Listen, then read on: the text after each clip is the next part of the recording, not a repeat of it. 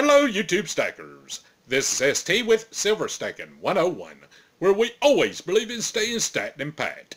Stacked with silver, gold, food, ammo, and packed with the means necessary to defend our stack. Economics is defined as the allocation of scarce resources in the attempt to fulfill the insatiable wants, needs, and desires of the consuming public. Let's do a hypothetical. Let's say we start a brand new society and we have to determine how to distribute the rewards. We only have so much stuff and everybody always wants more. The way we are going to distribute these rewards is by having every member of the society once a day walk across a balance beam. We construct a facility with various beams of various heights.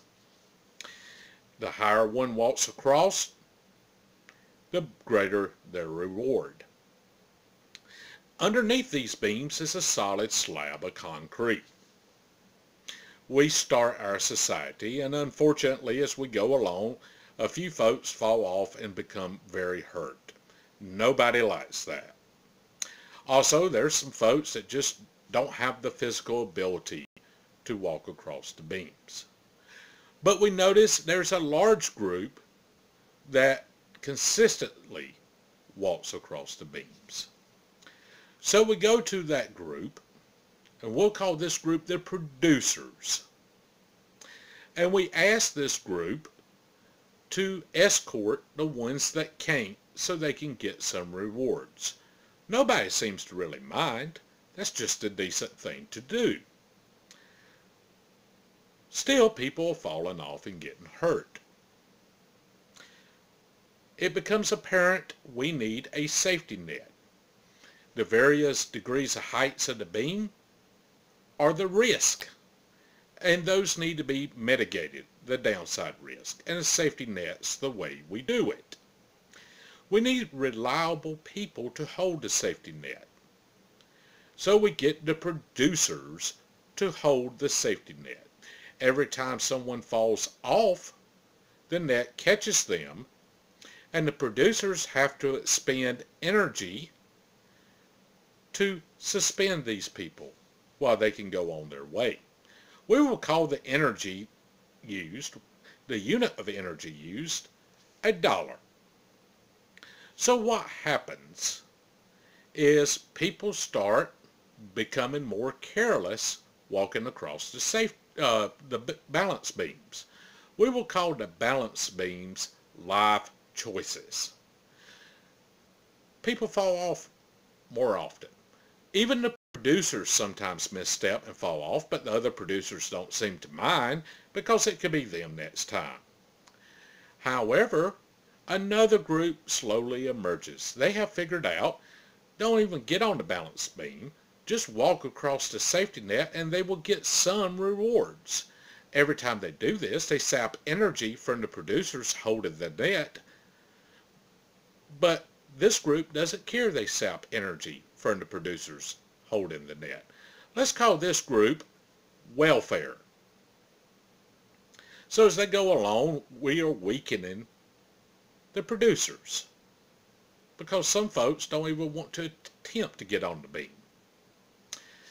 Next thing we notice is there's some guys that go constantly to the highest beam, and they try to get style points by how they go across. They want everybody to see them, so they go across dancing, doing cartwheels, gymnastics, and so forth. When they fall off, not only do they have to get back on the beam, but some producers have to get in the net with them and lift them back to their lofty perch. We will call this group the bailout boys, and then they continue on their way after expending enormous energy from the producers.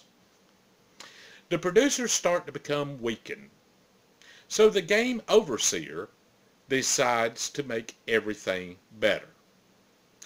What was considered one unit is divided and it's now 2 units. The overall strength has increased, but they dilute the units so it appears it's increased. It didn't change anything, but apparently it makes the optics look better. What I just described to you, where one can take risk and enjoy the rewards from their risk, but not have to deal with the negative consequences should things go bad, is what is known in economics as a moral hazard, when one can enjoy the gains from the risk, but not the responsibility for the losses that may be incurred. That's exactly what our social safety net has evolved into over the years. Certainly, it was intended for good purposes. Even good people can slip in life, and they need a helping hand to get back where they need to be. No one criticizes that, and there's certainly some people that are unable, due to physical or mental incapacity, to make it on their own. And it's our pleasure, the producer's pleasure, to help these folk. However, there are people that don't even try and depend on the producers to hold the net, that spend their energy so they can get their small reward. This type of social welfare and corporate welfare has destroyed the value of our currency. It's destroyed the work ethic in this country. Unfortunately, it's true. Over time, this will be a huge contributing factor to our currency decline and crash. This is why we buy silver, because silver stackers, I have noticed, are very self-reliant people. They're the producers. They're the people that depends on themselves. That's one thing I like about the silver stacking community.